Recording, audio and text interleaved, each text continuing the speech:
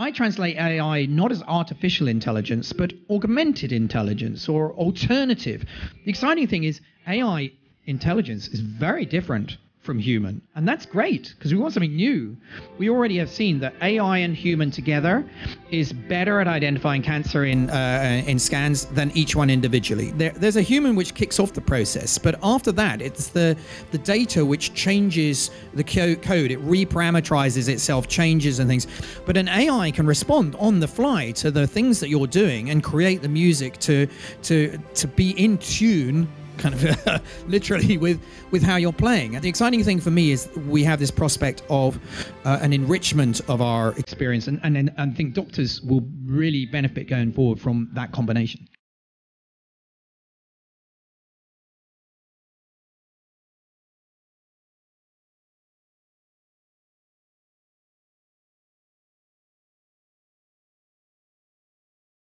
You know, I think we're already able to do this. I had a woman from MIT Media Labs who came and gave a talk in Oxford. Really interesting. She was analyzing whether an AI could detect a false smile in a human. So sometimes you're talking to somebody, they're smiling away, but actually they're really uncomfortable. It turned out that the AI was much better at understanding when a smile was false than we humans. It was picking up the key indicators so already it's empathizing more with the person it's engaging with. And this, she realized, was going to be very useful, for example, for autistic children who find it very hard to read the mind of the other. And so if an AI was able to be sort of loaded up into augmented reality glasses, might help the autistic kid to understand the emotional state of the person they're talking to, who seem to be smiling but actually is uncomfortable.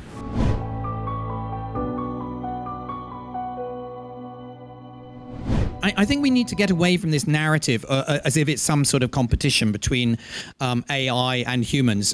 This is actually, AI will be a fantastic tool for a journalist to kind of do the work that perhaps they don't enjoy so much. For example, you mentioned finance and business. A lot of the information is written in kind of reports with numbers and things like that.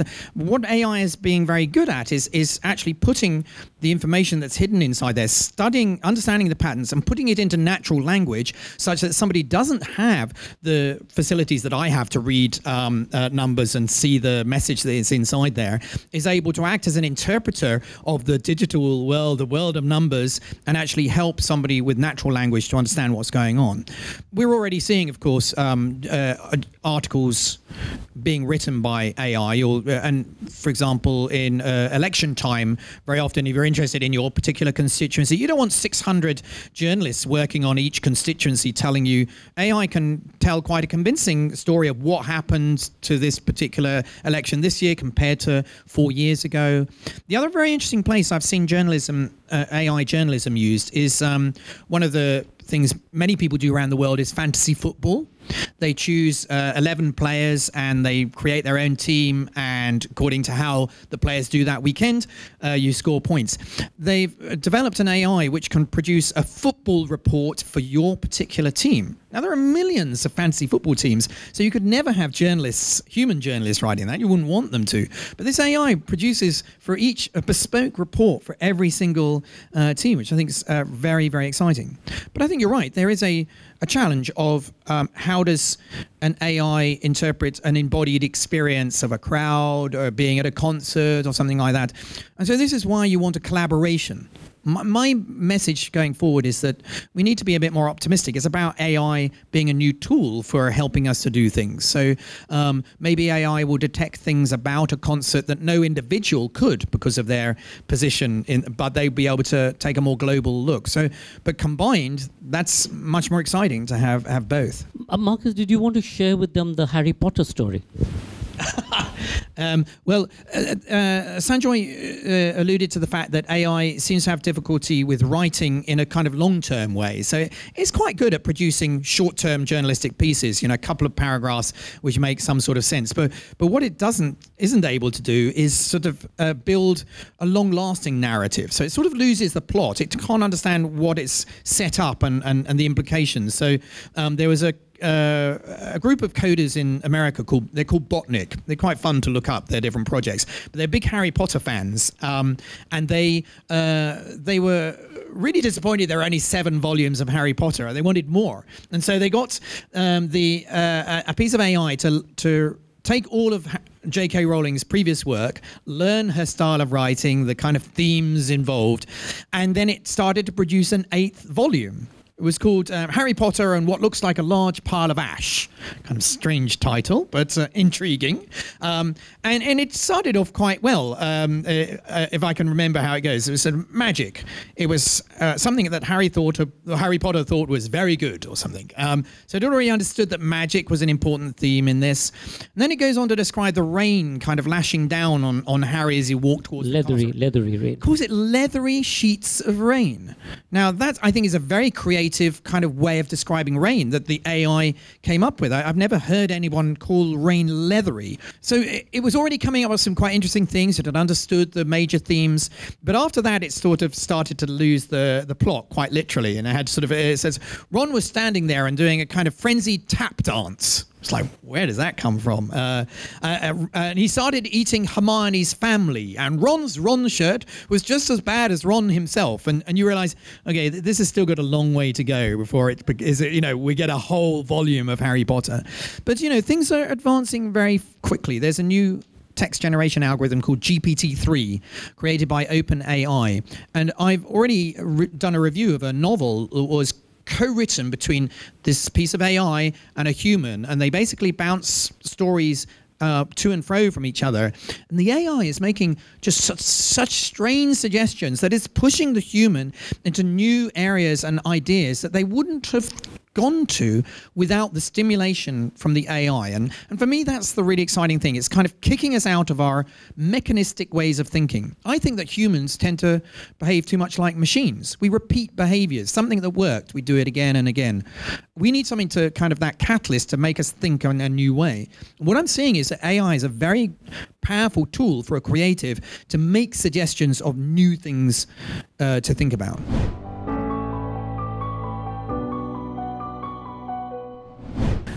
What I found when I've done research on things like consciousness is that you can actually shift somebody's consciousness provided you kind of attack 2 of their senses. So if you just produce a visual world, I don't think you'll make somebody feel like they're somebody else. But if you actually add to that perhaps sound, sense, touch, you can actually transport somebody to somewhere else. I mean, there are some very classic experiments where you can start to identify with a false hand, but it needs to be a combination of the visual and somebody stroking your hand and you see it on the false hand and you start to identify with that hand. So I actually do think in 30 years' time there might be the prospect of us putting on some sort of suit. It's stimulating a multiple sensory experience that would trick our consciousness into making us feel like we are in the Maldives.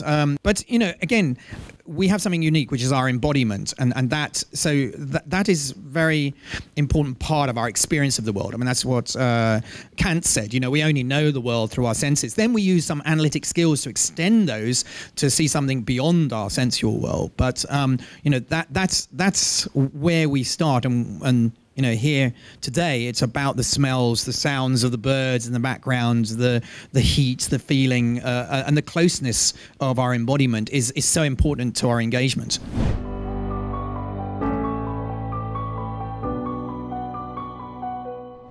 That's the really fascinating thing. So we managed to understand that we can create code such that the code is making those decisions. So as it encounters more data, and this is a really interesting kind of message going forward for education, because it changes its code whenever it gets something wrong. If it's got some sort of, if it's trying to identify what's in an image and it gets something wrong, it rewrites more code to help it to get that right the next time. So what's really fascinating is that there's a human which kicks off the process, but after that, it's the data which changes the code. It reparameterizes itself, changes and things. And that's why something very exciting, because we'll get new things out of it that weren't put in by the human. And that's why I think we're seeing true kind of AI creativity. But it also means there's a danger there, because we start to lose track of how the AI is making its decisions. And I think this is why we one of the big things we'll need going forward is real deep digital literacy in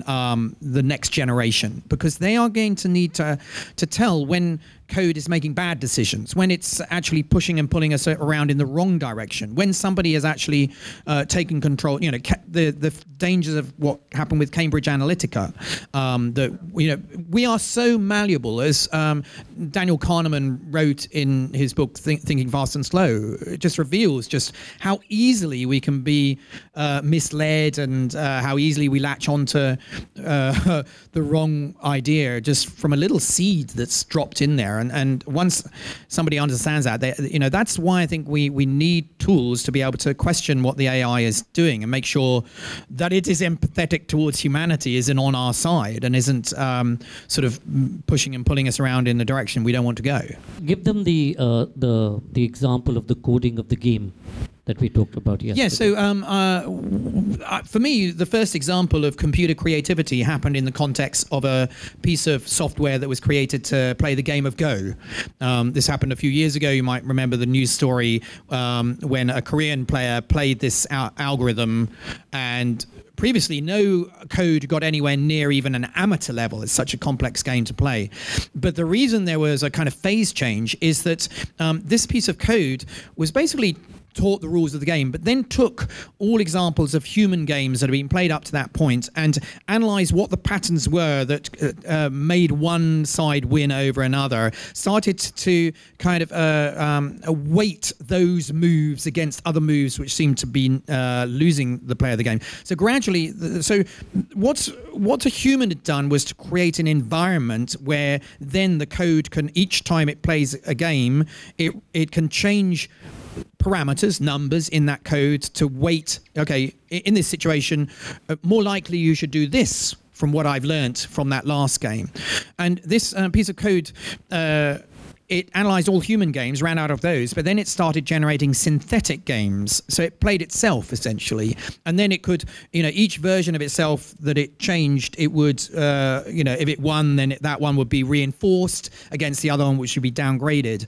So I think the exciting thing is the ability of humans to write kind of a meta code for code to write itself. And that's so after you've done that, you can just release the code on data. And as you say, you need lots of data. That's one of the key things, which is why, maybe the likes of Rembrandt and Mozart are protected, because they're, the great works of art, there isn't enough data for it to learn on. But the sort of second grade artwork, the kind of Muzak for corporate videos or computer games, although actually that's getting quite sophisticated, computer games. The real good composition happening there. But actually, computer games are an interesting example, because what you want when you're playing a computer game is that the music will respond to what you individually do.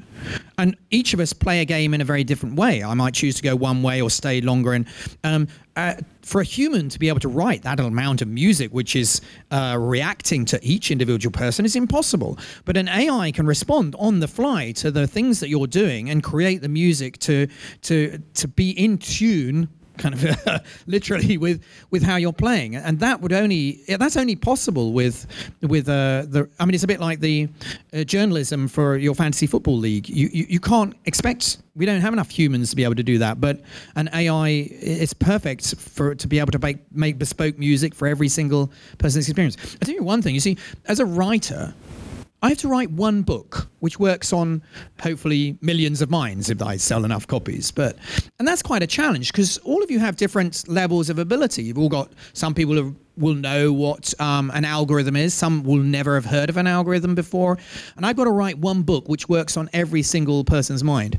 I think there's an exciting future where we will have AI working alongside an author, and that the AI will know the books that you've read, know what kind of level you're at, and know the mathematical ability that you're at, and we'll be able to write a bespoke book together which will be just right for where you are, and somebody else will get a different book experience with the AI and me as author according to what their background is.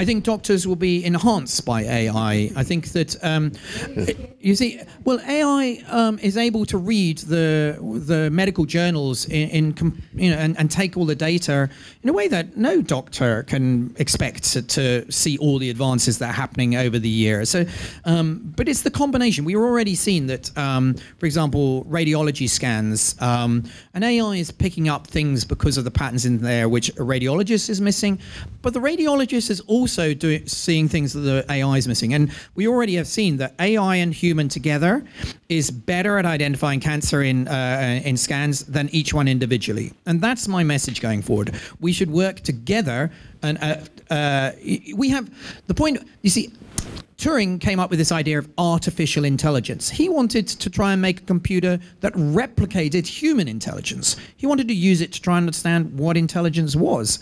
But actually, I translate AI not as artificial intelligence, but augmented intelligence or alternative. The exciting thing is AI intelligence is very different from human, and that's great because we want something new. We know how to create our intelligence. We do it. We don't do it in the lab. We do it in the bedroom and our kids, and then we get a new little intelligence comes out. So the exciting thing for me is we have this prospect of an enrichment of our experience, and I think doctors will really benefit going forward from that combination. In this game of Go, for example, there was a moment when the algorithm made a move that everyone thought that was a huge mistake.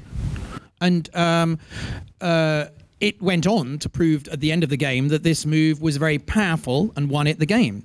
But now change that into a medical situation. It's not a game. A game's a nice, safe place. Now the AI is suggesting a medical move, which everyone's going, but that's really dangerous. Why are you suggesting taking that drug? We've never thought of. So the question is, how do we tell whether this is genuinely a mistake by the AI or an incredibly inspired move that's going to actually save the patient? We need to try and get AI to try and explain why it's making certain suggestions. And that's quite a challenge because a lot of it's very deep coding, and you're asking the AI to somehow project a very high dimensional space into a much smaller space that we can sort of understand. This is the power of language, of course. We have hugely complex things going on in our heads, and we have this kind of very low dimensional thing called language, which tries to express to you the emotional. To rationalize it. I'm trying to explain, that I'm in love, and I have a few words, but it's hugely complex chemical, electrical thing going on, and that's what I think the challenge is. AI is almost like there's so much going on subconsciously in a code that we have to find some ways to ask it, well, why are you suggesting making that move? Can you articulate why that's a good move, or why are you suggesting that particular medical intervention? What is, and sometimes it's very, intuition. The point about intuition is very hard to put into words and rationalize it, but it's a sort of feeling that we have. I've got an intuition that this might work, just bear with me. That's sort of, in a way, we're seeing the intuition of AI, and we're finding it very difficult to, but do I want to trust that? The more times it gets it right, of course, we will trust it.